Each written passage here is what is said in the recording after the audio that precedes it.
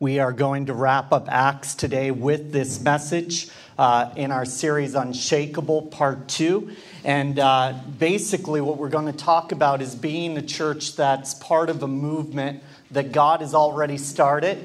And to go somewhere today, I'll simply say this. For some of you, this is going to be very challenging to you. I know preparing it has been very challenging to me as a leader in the church.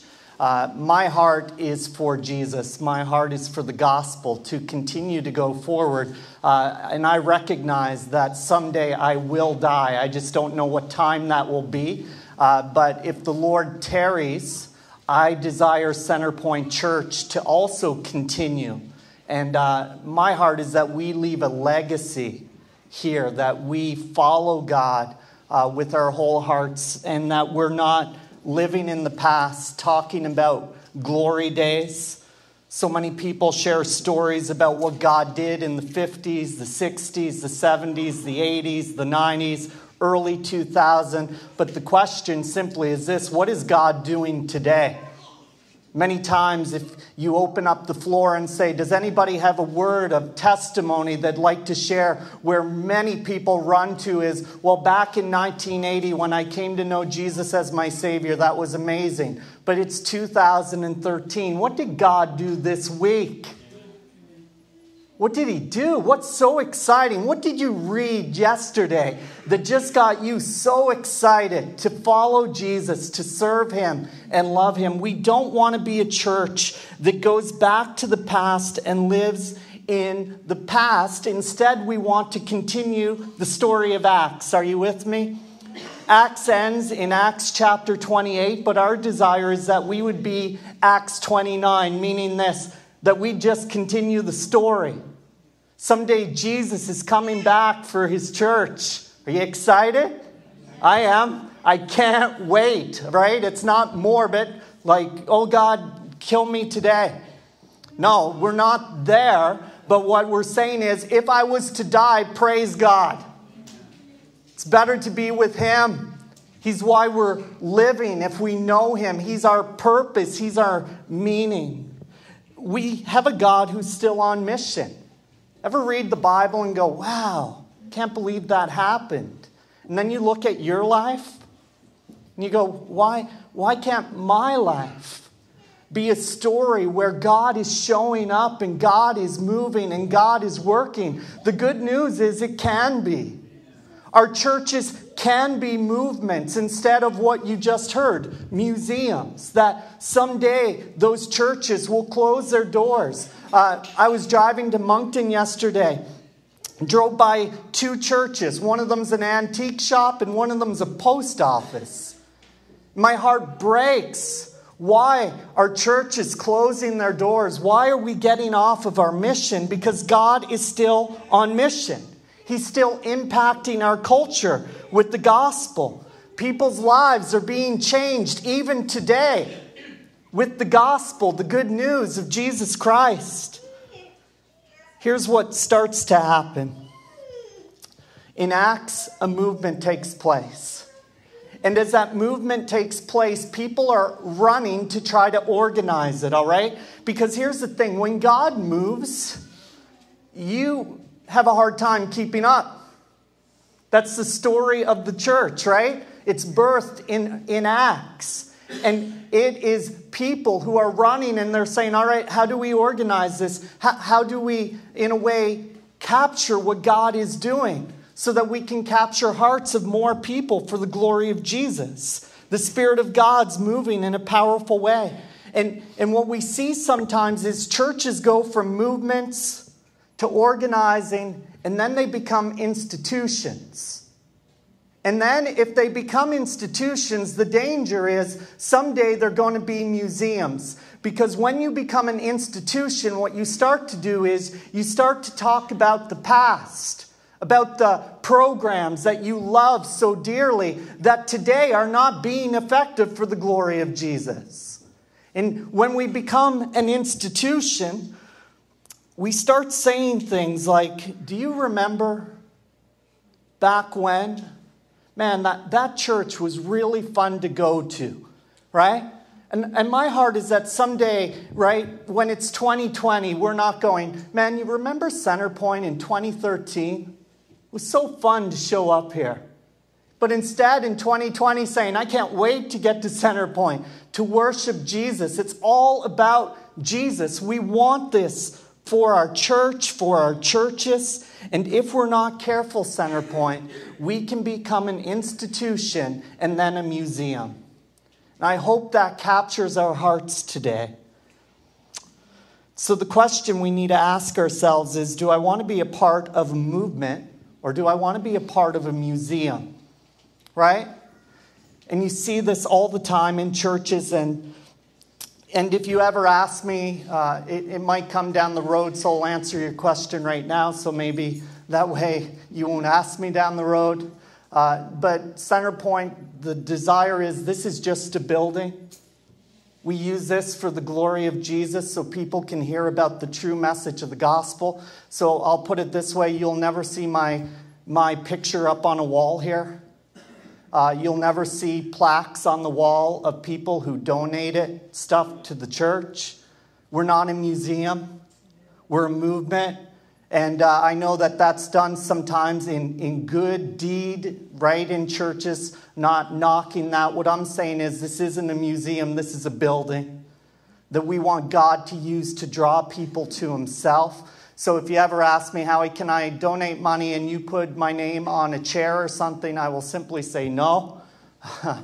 If you want the chair, buy it and you can take it home. And you can sit on it at home. But I'm just answering it ahead of time. Do you want to be part of something that is growing and changing? Or do you want to be something that is dead and not living? That's the question for the church. Do we want to be something that's growing and changing?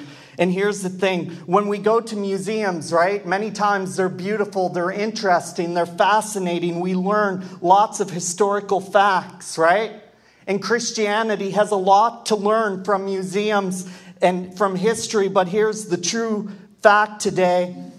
It's not about being the museum. We can learn from past history, but it's about continuing on with the gospel of Jesus Christ, sharing it, being part of the movement, staying on the mission of God. Here's the heart. We want to see disciples made, right? That's the mission God sent us on. Traveling with Josh yesterday to Moncton, I said, it's hilarious because we have a vision, a mission here at Centerpoint Church. We've preached it, we've explained it. But if you are smart, I mean, if you can tear that vision and mission apart, here's what you'll find out. It's in Matthew chapter 28.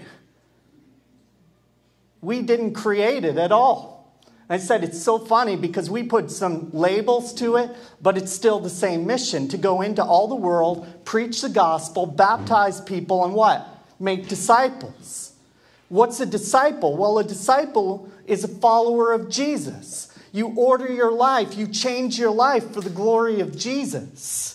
So the true fact is we want to see disciples and we want to see churches planted. Right when we started Centerpoint Church, we said within the first 5 years we want to plant another church. July 7th, we're praying that this can take root and that we can see a church in Charlottetown. We're in year 3, so by God's grace, that'll happen.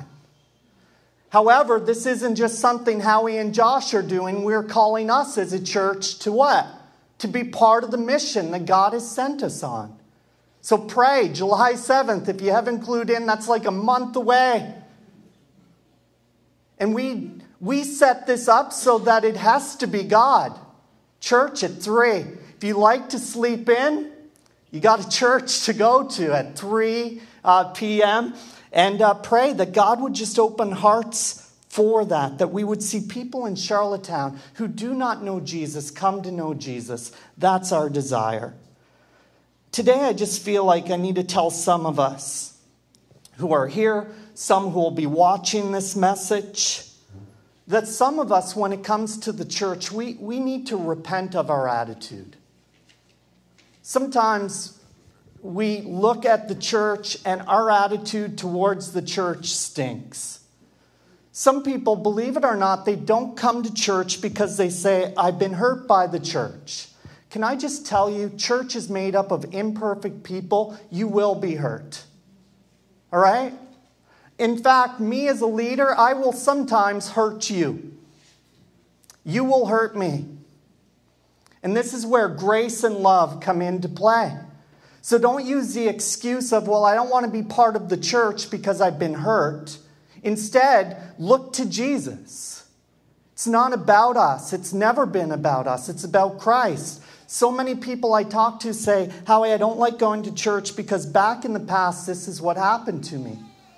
And I simply say to them, but did Jesus ever do that to you? No. Jesus loves you unconditionally. He desires to have fellowship and relationship with you. So the fact simply is, we need to repent sometimes of our attitude, of our criticism. I still remember as a 20-year-old going to my 4th year at Bible college, and we did an internship, and I went to Miramichi, New Brunswick. I showed up at the church, and she's passed away now, so May was her name, that's all I'll say. She came up to me and she said, I just want you to know that I will give you the hardest time you've ever experienced in a church. And I will criticize you, and I'm just being upfront and honest. So I hugged her. And I said, nice to meet you, May. Jesus is amazing. Jesus is awesome. And we will serve Jesus together. The fact is, some people in the church just have this thing that's not in the Bible, and they'll classify it as, I just have a gift of criticism, of tearing things apart. Some of us need to repent of our criticism, of our self-righteousness, of our judgmentalism. Some of us need to repent of our suspicion towards leaders. Can I simply say as your leader, my heart is for you? My heart is that you would love Jesus more than you ever have before. And sometimes I will say some hard words to you, but it's because I love you. It's because the Spirit of God has spoken those words to me as well. And any leader who challenges you is a leader worth following in any church. So don't be suspicious of leadership all the time. Many of those pastors and leaders actually have good hearts for you. They do. I know many of them. I meet with many pastors. And the sad thing is, when you put many pastors in a room, what I see is they are just broken. They haven't been encouraged. They don't have a lot of friends. Pray for them. Love them. Serve them as they serve you on mission as well. Some of us need to repent of our preservation of tradition. Now, I'm not against tradition, right? Many families have tradition. They're all fun. Many churches have tradition. That's fine. However, just don't ride tradition because we always rode it. Are you with me? So if I go, and I'm not a horse rider myself, all right? I'm allergic to horsehair, so I stay away from horses. But my wife loves horses, and she loves riding horses. And I'd tell you this, if we showed up and there was a dead horse and a living horse, my wife wouldn't jump on the dead horse and say, this is fun. She would jump on the living horse and ride the living horse. Many churches are riding dead horses. Programs that are no longer being effective, but they say, we've always run them. We've always done it. People who lead them, who hold them so closely that if they were to go, they wouldn't know what to do. And churches need to look at this and they need to say, what is change? What is God calling us to? Because at Centerpoint, what we like to do with horses that aren't going to live is we like to shoot them. Okay? We do. Let's put it out of its misery. I see churches hanging on all the time to stuff that's tradition, but it's not being effective for the gospel. By the way, we're only 3 years old and we've already shot a few horses. We did. I always had people coming up, Howie, we want Bible study. We want Bible study. So I said, all right, I'll give you Bible study. First night, 30 people. End of week 4, 3 people. Bang. It's done. You want Bible study? Go to community group and get in Bible study. Get in community. Are you with me? Yes. Thank you. That's good. You need to be faithful. You need to be obedient to what God is calling you to. You need to willingly, personally change. And I always say, thank you, God, for change. And I have to be challenged too with change, right?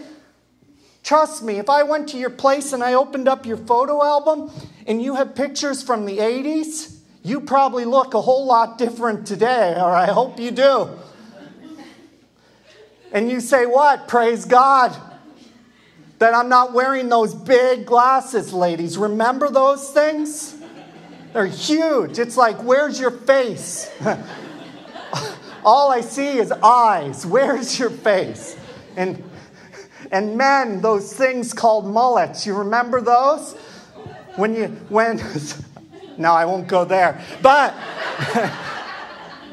aren't you glad that it's 2013, right? So a few months ago, my wife said, Howie, you have had that same hairstyle since 2009. Do you think you could try changing it? I said, absolutely, right? And I showed up at church, and I had this comb-over thing going, and I went home, and I said, Cal, I'm really depressed. Everyone who likes my hair is from the age of 45 to 70. So do you mind if I just go back? Because this is what I like. She said, no problem. I actually like you better with that hair. So I said, praise God. Change is good. Are you with me? Try it sometimes. It's great, right? Now, we want to change as a church so that more people would meet Jesus. Here's what I mean by change. I'm not talking about compromising the Word of God. So when I say change, I'm not saying let's preach a lighter message. Let's not push the sin issue. Not going there. We preach Jesus is the only way. We stand on the foundation of the Father, the Son, and the Holy Spirit, and they are one God. Are you with me? We hold to these fundamentals. We hold them with a closed fist, but with other things, we're open-handed, right? And if we change with our culture and our time in that way so that we're relevant with the gospel, we will still see people come to know Jesus through the ministry of Centerpoint Church. We will. It's bound to happen. We want people to meet Jesus. We don't want 200 years from now people driving into our community so that they can look at Centerpoint Church and say, remember when that church used to do some good things? But we want them to drive into our community if the Lord tarries and by His grace show up to a Sunday service 200 years from now at Centerpoint Church. Worshiping Jesus, lifting Jesus high. We want this to be about legacy, about really continuing the mission of Acts. We want Centerpoint to be alive. We want Centerpoint to make much of Jesus. We want new people to meet Jesus. We want to leave a legacy. Don't you? We desire to leave a legacy. We want to see generations rise up. In fact, I'm praying that one of the next pastors of Centerpoint actually comes from Centerpoint. That he's brought up. There's some young boys here who are really gifted and talented. And we want our men to see those boys and pour their life into them so that someday one of those boys is up here preaching the Word of God. We want to see our generations involved. We want to see us have some traditions, but not just be sold on our tradition. We want to hand to our children and our children's children a legacy. We want to hand them a living faith. Isn't that what you want to give your kids? Not a set of rituals, traditions, routines. Why do we go to church? I guess it's just a good thing to do. No, we go to church, family, because Jesus is amazing. And we show up together with people who know Jesus and we sing. Why do we sing? We sing for the glory of Jesus. Why do we listen to the guy standing at the front? Because he's delivering God's word, and that's what matters. That's what shapes our lives. And then we go out through the week and we live for Jesus. So mom and dad, why do you read your Bibles? Tell your kids. Read with your kids. Pass on the legacy. Ask yourselves this question: do I really believe that this church is here for me? Or do I believe that I'm here for God and His people and His mission? And how you answer that question will really show you what direction you're going in. Some people just think the church is here for me and my needs. The reality is the church is about Jesus Christ. It's about His glory. It's about the mission that God has sent the church on. It's not about you. And many people go to churches thinking, I need to choose a church that has a good program for my kids. I need to choose a church that has the preferences I like. How about this? Instead of going with what can they give me, ask, what can I give to that church? How can I serve the mission of God in that local church? Is this just a place where we're going to get baptized, bring up our kids, raise our family, and then once we show up and put in our time, then maybe we can just show up at Easter and Christmas like everybody else? We don't want that. It's not our desire. Because here's what kills a church: that we have more consumers than contributors. That's what kills churches. More people who say, give me, rather than what can I give? And if you have more consumers than contributors, churches die. And every church has them. Every church has them. Non-Christians can be consumers. Christians can be consumers. Faithful, dedicated people can be consumers. There are more takers than givers, and that's what can kill a church. When there's more people demanding things than giving money. When there's more people demanding service than volunteering hours. So if we desire Centerpoint to continue the story of Acts, and in a way being an extension of Acts, because here's the thing, God started the mission. Are you with me? Acts, day of Pentecost. The church was birthed. 120 people in one day became a church of 3,000. 120 people. Imagine organizing that. The movement of God fell. The church was birthed. This is exciting. In the book of Acts, we've studied it. We've gone through it, and God is still powerful. He just wasn't powerful in Acts. Jesus is still amazing. He just wasn't amazing when he walked the earth doing his ministry. Today, he is still amazing. The Holy Spirit is still at work. Every single Sunday before the service, we go in that back room and we pray. And here's one of our prayers. God, we believe you're sovereign and you will bring the people you want to bring here today to hear the word you want them to hear. We believe that your Spirit is drawing people. We believe that as we walk through during the week, the Spirit of God is giving us divine appointments constantly, where we get to represent Jesus Christ. And here's the thing. If we believe the message of good news, that Jesus Christ died, was buried, and rose again, can still change lives, the movement continues. I have been blown away at how the gospel can break hearts, but at the same time harden hearts. But yet, it's still amazing when you see that life repent of sin and embrace Christ as their Savior, and then they order their life for the glory of Jesus Christ. Here's what I want to talk about today. because my desire is that we would be a movement, not an institution or a museum. So I have 3 things I want us to keep in mind. This is very easy for you to remember. In fact, I could even do sign language for you today. So if you don't like listening, here's what we're talking about. In order for us to be a movement and not a museum, we need to be upward. See that? Yeah, that's a little charismatic. We need to be upward. We need to be inward. And we need to be outward. Upward, inward, outward. Look at that. What did you learn in church today? Wow. Here's Acts chapter 2. I want you to go there. Here's where we're going today. Acts 2, verse 42. And as we wrap up the book, I want us to bring us back here because this is one of the greatest examples of the church in Scripture. Acts 2:42. Are you there? If you're there, say, got it. Got it. If you're not, say, wait.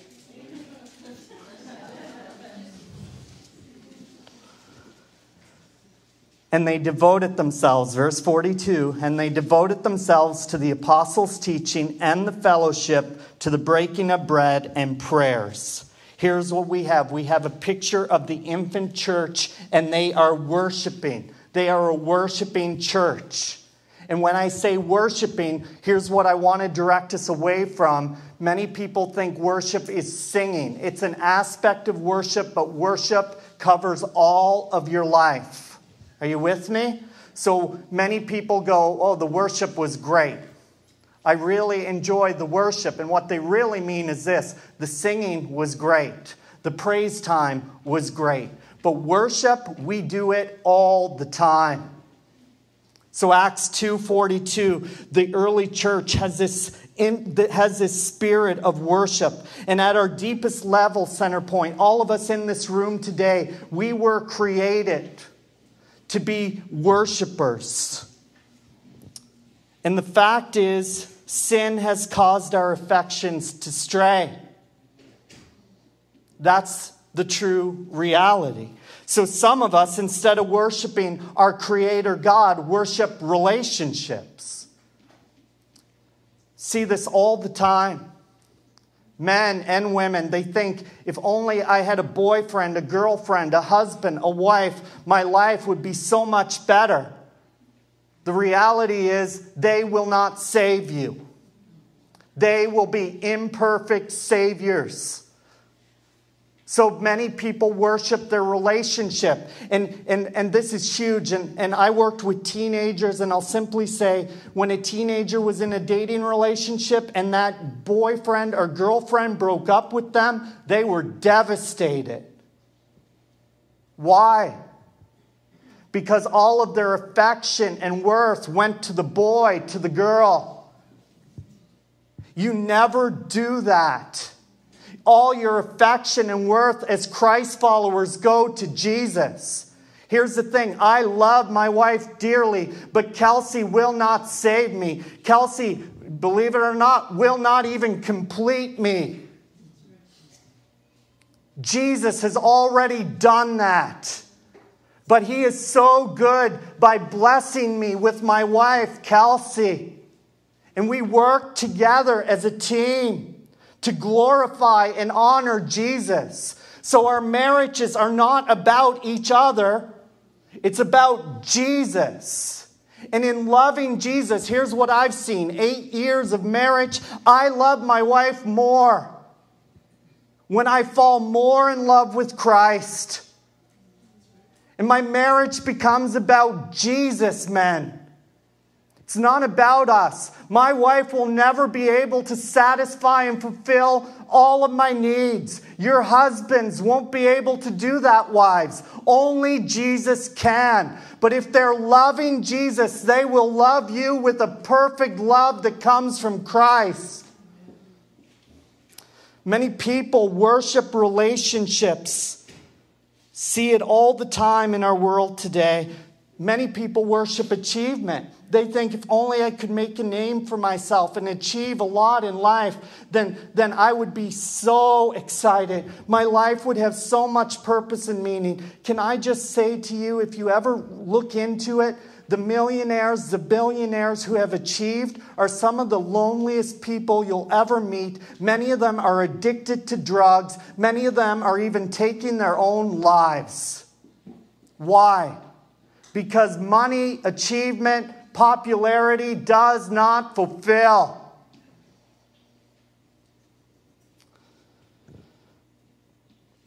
Many people worship their work. Now, work's good. The Bible says we should work. But work should never come above our Savior. Work should never come above our families.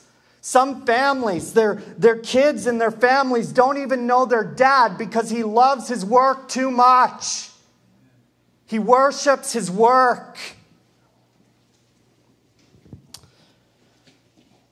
Alfred Elder would say, we gravitate towards control or power or comfort or approval. We obsess about those things. We comfort ourselves with them. We fantasize about them. Biblically speaking, those things are idols. Here's what worship is, and it'll come up on the screen. Worship is pulling our affections off of our idols and putting them on God. That's what worship is. The word worship comes from an old English word that means worth-ship.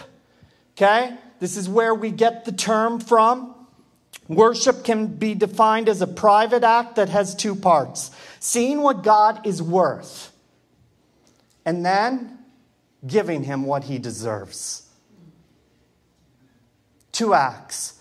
God is worthy, and since he is worthy, what do I do? That's the question we need to ask ourselves all the time. Job says, I have treasured the words of his mouth, get this, more than my daily bread. I treasure the words of God more than I do physical food. When I treasure something, I longingly look at it, right? For example, let's just say, I'm going to go big here. Instead of saying, let's go to the Charlottetown Mall, let's go to the West Edmonton Mall. Who's ever been there? Okay, a few of you. Does it beat the Charlottetown Mall? Okay, so you're with me. So we go to the West Ed Mall, and we are walking through there, and there are stores galore. Now, I have a wife who loves to shop. Any men with me? Do you wait in the car while she goes in? Now, what I do sometimes is this, right? We work off of a budget as a couple, and sometimes when I go through the mall, I basically try to run through it with Kelsey. Because I know we're on a budget and we need to keep our budget. But here's the thing. You go to the West Ed Mall, and all of a sudden you look over and you are just blown away. Right? I can't believe that's out. I've been waiting for that for so long. There it is. And then you start just, in a way, let's use a good PI word, gawking at it. And you're like, I just wish I had it. And then you don't buy it because you're going to walk and you're going to think about it. And then while you're walking, you just keep talking about it. Okay? For example, this is how it always happens, okay? So I'm at the gym. This is a few months ago. And there's some guys there, and they're lifting some heavy weight. And I go, man, I would love to lift heavier weight. And one of the guys says, Howie, it's easy. Here, just try this. And here's what he gave me. He gave me one of these, all right? Now, I got teased bringing this in today because they're like, is that your heavyweight title? And I said, yeah, I've held it since I was 9 years old. Haven't lost it yet. No, but the guy said, just try this weight belt. We'll guarantee you'll be able to squat 50 more pounds. And when I put this belt on, what I found out is it holds everything in. My back's really straight. All right, are you with me? So when you go to squat, your back stays straight because of the belt. And I tried it, and I was like, that's awesome. And he's like, yeah, you can use it for the rest of your workout. Just put it right at the front when you're done. I said, thanks so much. And I went home, and supper that night, I said, Kelsey, I tried this weight belt at the gym. It's amazing, etc. Do you think I could get one? My birthday's coming up. And she said, okay, if that's what you want, then that's what you can get. So I went and I got a weight belt. I bring it all the time. And I put it on just to show Kelsey. And she's like, you wear that in public?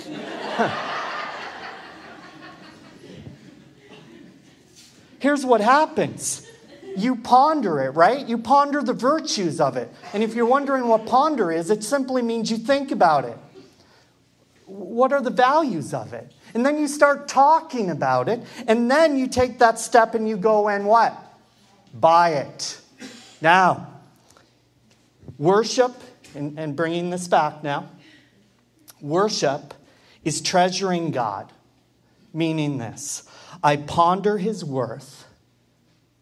I think about it, and then I do something about it. That's worship. I give him what he's worth. And every approach to worship will have these two elements. Value the worth, and then you do something about it. All the time. In Acts, they worshiped together in the temple. To bring it into our context, this is our Sundays. We gather together. We worship together. They ate together. This is what we're trying to encourage you to do. Be part of community groups. Show up at someone's house. And guess what happens many times? There's food. And you eat together and you talk together. They ate together. What else it says here is that they remembered the bread and the wine that remembered the Lord's death. We do this every Sunday at the front and at the back. And my encouragement to you is this. If you know Jesus, partake and be a part of that because Christ has changed your life. You celebrate that. If you have kids, my encouragement to you, talk to your kids about what this is. So they don't get confused. Is this a mid-lunch snack? No, it's not a snack. It's the death, burial, and resurrection of Jesus. Do you know Jesus? Ask your sons and your daughters. Do you have a relationship with Jesus? Teach them about what communion is. In the church in Acts, love and worship was always there. Would you agree? You've seen this. They loved and they worshiped. Love and worship go hand in hand. It's the highest priority of a follower of Jesus. In Deuteronomy chapter 6, verses 4 and 5, we read this. Hear, O Israel, the Lord our God, the Lord is one. You shall love the Lord your God with all your heart, with all your soul, with all your might. That's what we called the Old Testament Shema. Okay, they quoted this often. They said this often. This was a call to love and worship. It was arranged to make sure that the followers, the people of God, would be fit worshipers. And in Acts, the Spirit of God shows up at Pentecost. He falls down. Now there's no longer structures needed. Because here's the thing, right now, you and I, we worship all the time. Meaning this, I dropped Josh off yesterday at his parents so he could get his wife and family, and I drove home, and after Josh got out of the truck, I cranked my music. And here's what I did, an aspect of worship. I sang just like the band that was playing. And if I was the judge, I would have been like, you need to sign a contract. You are amazing. And I didn't even care yesterday because it was raining and my truck windows fogged up because of the humidity. And I sang even at the red light. When you look over and you go, what are they doing? And it was like right there in my '05 Ranger, I was worshiping God. It was awesome. We are all worshipers all the time. Worship is always a distinctive of a church that refuses to become a museum. Worship is always a distinctive. The huge tragedy of the church today is this. Most people worship their work, their job, their money. And here's what they do. They work at their play. So they buy stuff and things, toys, many times, and they play at their worship. Jesus becomes a tack-on. And men, many times you think church is a place for women and children, when actually it's a place for you. And if you don't show up in the church, churches will close their doors.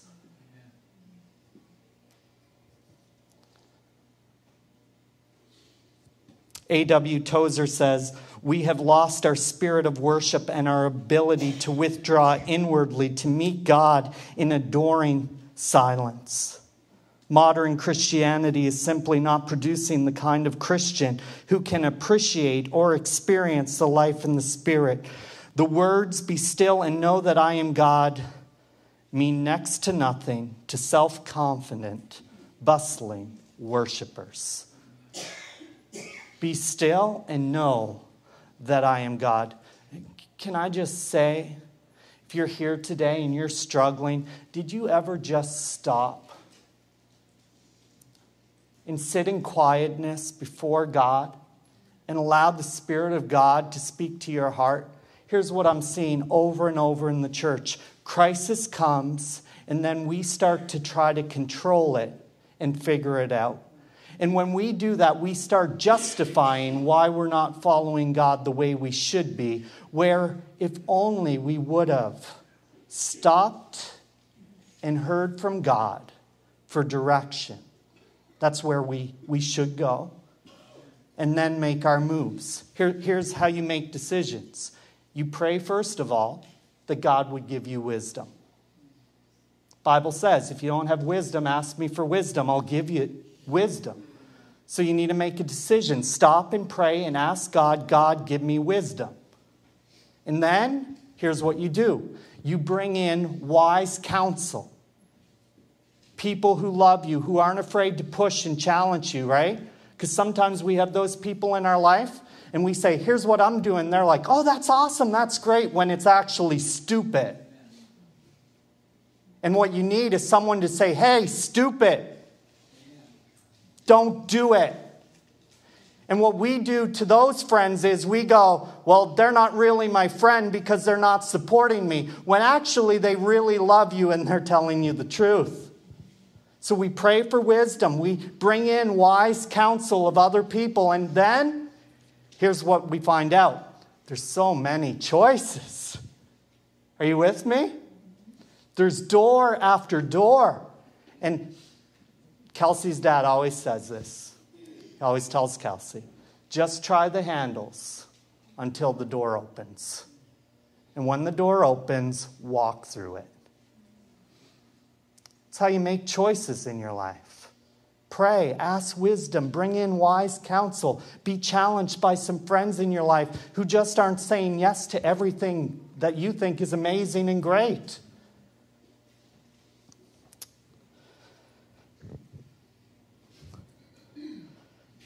Some of you are like, man, I need new friends. And yeah, you might need new friends. We show up at church and we seldom slow down enough, right? You come into here, who had a busy week? All right. Normally, right, all of us would say this, how are you doing? Well, busy. It's number one on the how you're doing response list. Busy. Okay, can we just solve this? You're busy. I'm busy. Priorities are the key. Priorities are the key. So you come into church off of a busy week, and here's what many times happens. We start to pray, and you're like, yes, I finally get to shut my eyes.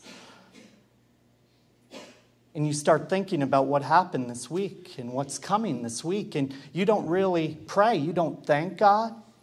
You don't reflect upon God. What else happens is we start to sing songs. Can I just tell you, singing is an opportunity for you to go into neutral, by the way. 2 months ago, I'm driving up Bells Hill in my fast little truck. And there's this car going super slow, and I'm like, I need to pass the car. So I put my foot down, and I have it to the floor, and I'm going like 80.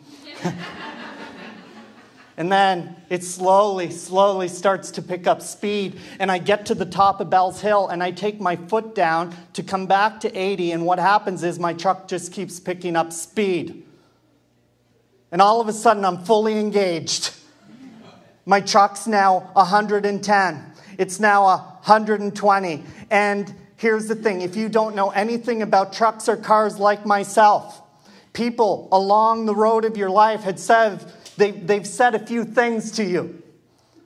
Like, I heard this when I was a teenager. Never turn off your car or truck when it's in drive because your transmission will blow. So I'm driving. I'm now at 130 and I'm like, I can't turn my truck off. So I put my foot on the brake. I'm coming in. I'm by the old Shell. It's where Deborah Tweedy's office is. And I am fully engaged and I am praying. God, I'm praying out loud. God, please don't let anyone pull out in front of me. I'm going to hit them. My foot's on the brake. Both feet are on the brake. And I'm going 50. I got it down to 50. And I'm like, all right, I need to turn somewhere. And finally, I hit Petro-Canada, and by God's grace, nothing came in front, nothing stopped, and I rounded that turn at 50, thought I was going to roll my little white truck, and it came back down, and then I started driving up Robertson Road, and I started saying, praise you, God. This is a road where hardly any cars are on unless you're the Clory family driving home. And I'm going up Robertson Road, and I said, I just need to stop this. So finally I said, I just need to do it, and I turned my key, and I put my truck into neutral, and guess what happened? It stopped. And I'm like, why didn't I do that earlier? Now, here's what I want to say. Some of us come, and we throw it into neutral right away, but in that experience, here's what I realized. I was fully engaged. I've never been more aware of traffic in my life. Ever drive somewhere and go, oh, I don't even remember driving here. That's safe. But I was fully engaged. I seen everything. I seen everybody. And here was the reality. When we come to worship God, it's dangerous. If I sing, someone might hear me. And what if they think, man, he can't sing? I would then tell you, if they ever say that to you, come stand beside me, because I will make you sound really good. Fully engage. Don't slip into neutral. Worship God with everything you have. Even you have these things. Raise them. Whoa! They lift up like this. Ever get so joyous in your heart? Ever been to a hockey game or watched the Bruins on TV? And when they win, I bet you're not sitting on the couch going, finally. You're up and you're screaming. Are you with me? Why? Because you're a worshiper. And then you go to your car and you're flying Boston Bruins flags from them.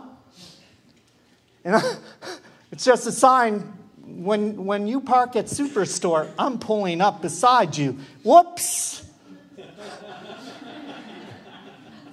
It's a joke. We wouldn't do that.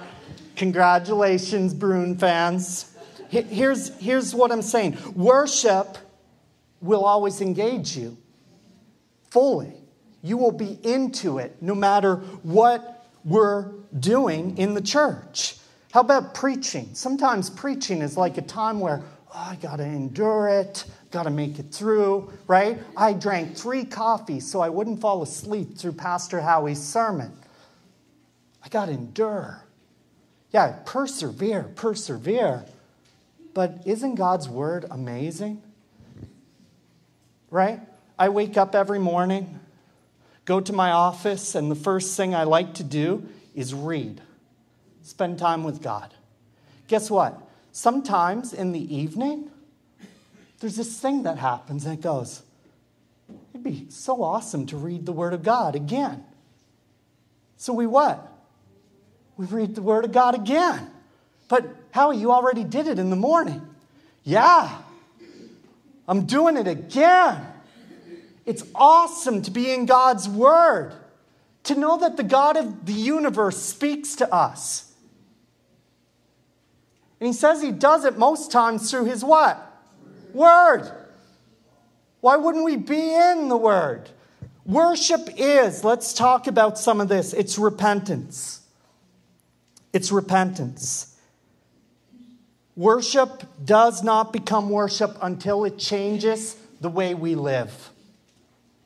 Worship is intellectual. We're called to worship the Lord with our minds by renewing them and fixing them on Him. Colossians 3:2. Worship is intentional. It's relational. Put it this way, guys. If you are a jerk to your wives, you will not truly worship God. Are you with me?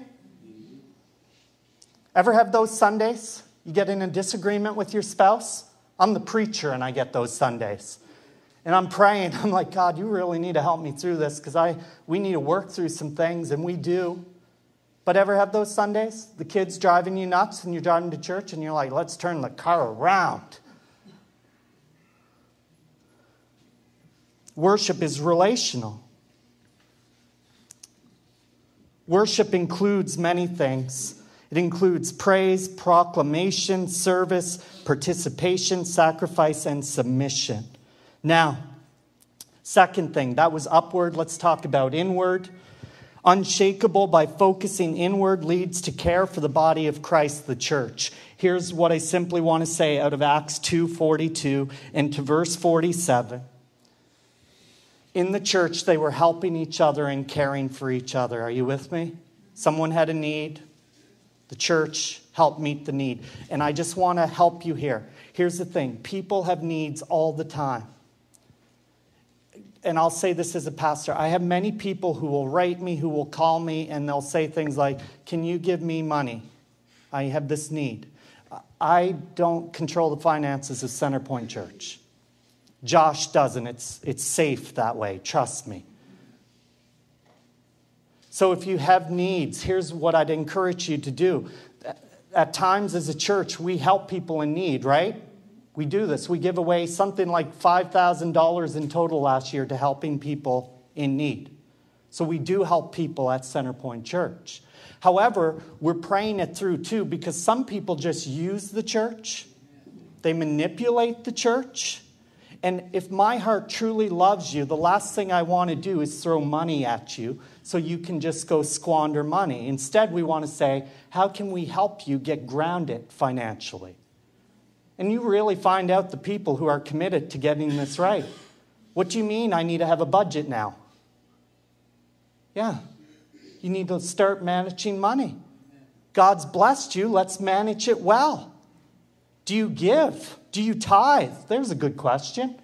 They say the last thing to be saved on a Christian is their wallet or their purse. Do you tithe? Do you give towards God? He owns it all. Do you worship Him that way? And what I find is many people who are in the church, who are using the church, don't give. They don't give of their time, their talent, their treasure. And then they expect the church to just hand them things. They would hurt you if they did that. And in the book of Acts, what you have is fully engaged followers of Jesus who, when someone's in need, for example, a single mom with 3 kids who's busting her butt and working hard to pay for groceries and cover clothing for her kids, and it's January and she can't put oil in her furnace, and she shows up and she says, hey, I don't have any money for oil. Could you help me? We go, absolutely.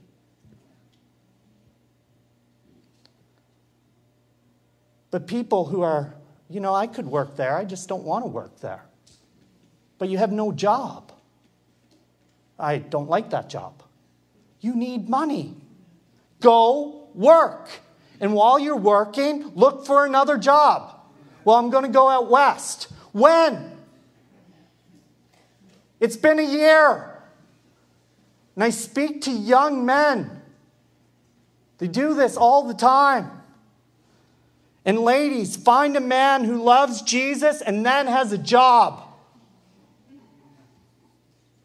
If he loves Jesus, he will not take advantage of you. We focus inward, we love and we care for the body of Christ. The last thing is this: we focus outward. We focus outward. Did you see how the missions happened in Acts? They started where? In Jerusalem. Then went to where? Samaria and Judea. And after that, it says, chapter 12 to 28, I hope I've taught you well. They went where? To the rest of the world. They started locally, branched out, and then they went globally. And they turned the world upside down for the glory of Jesus. This is how missions is done. It starts here, in our community. Are we on mission in Montague? Are we on mission in Eastern PEI? Are we on mission in the province of Prince Edward Island in general? And then we go where? We go out to the world. We go globally. This is how Acts has painted it. We must put all we have in the hands of Jesus. And when we do that, here's what he does. He uses us in his way, in his time, for his glory. It's beautiful to be used for the glory of Jesus. So we invade the darkness. We care more about the lost than we do our personal comforts. Are you with me? Anybody have personal likes in here? Right? Okay. I always have someone after service trying to get... That's why you don't know. I lived in Winnipeg. I lock my doors all the time. They try to get in my truck to put it on the country station so that when I start it up, there's country. My preference is I don't listen to country, but I'll tell you this. I love Peter McDougall. I do. I love him. I love his passion for Jesus. I love that he uses his music for the glory of Jesus. And if I had to sit through Peter McDougall 365 days a year to see people come to Christ, I would. Because we lay aside our preferences for the gospel, for the glory of Jesus. I always have people coming. Howie, are you trying to reach young people? And I say, yeah, but we're also trying to reach younger people and older people as well. But we don't cater to what? Preferences. So I've had people in the history of Centerpoint Church come to me and they say things like this. Howie, if we don't sing more hymns, then we're leaving. So I say, can I pray with you that you find a good church to go to that sings hymns, if that's what you want? Because there's a church on every corner. Some of them sang all hymns today for the glory of Jesus. Praise God. Some didn't even sing a single hymn. And there'll be people who would go, that's just a contemporary church. They've compromised everything. No, they still love Jesus. We lay aside our preferences as we go outward. Acts 28, Paul is meeting with people. They're coming to his place where he's staying, and he starts explaining the gospel. And here's really what he gets at. Jesus said this, and we'll close with this verse. In Matthew 13, verses 14 and 15, he says this, and this is Jesus speaking. Indeed, in their case, the prophecy of Isaiah is fulfilled that says, you will indeed hear, but never understand. You will indeed see, but never perceive. For this people's heart has grown dull, and with their ears they can barely hear, and their eyes they have closed, lest they should see with their eyes and hear with their ears and understand with their heart and turn. And here's what Jesus says, and I would heal them. Here's the last thing I'll say as we conclude the book of Acts. Paul looks at some of those in Acts 28, and he basically tells them, your heart has become dull. And he quotes the prophet Isaiah. In the Greek, it means this, your heart has become fat. That's the Greek. Ever see a heart surrounded by fat. It's constricted. It's unhealthy. And spiritually speaking, here's what Paul is saying to these people. You are religious, but your heart is fat, meaning this: there are other things besides Jesus Christ that is constricting your heart. It's keeping you from Jesus. And the sad fact is, it says that many of them walked away and did not believe. And right there, their chapter of the story, it ended. They walked away. Some of us, by God's grace, you come into this church and week after week you hear about Jesus. And week after week you still leave not knowing Jesus. And your heart has become fat. It's constricted. There's other things that you are worshiping that you value higher than Jesus. And what we need to do is repent of those idols.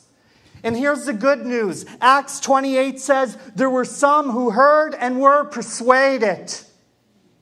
And they had lean and vital hearts. And they lived their life for the glory of Jesus. And here's what happened. Their lives continued the story of Acts. The movement goes on. Here we are today, 2,000 years removed. And guess what? It's still going. God is still pushing his mission. Center Point, may we be a church that continues the story. And I'll close with this last line. These people's lives were not museums, but movements. They continued the story and they became unshakable. Let's pray.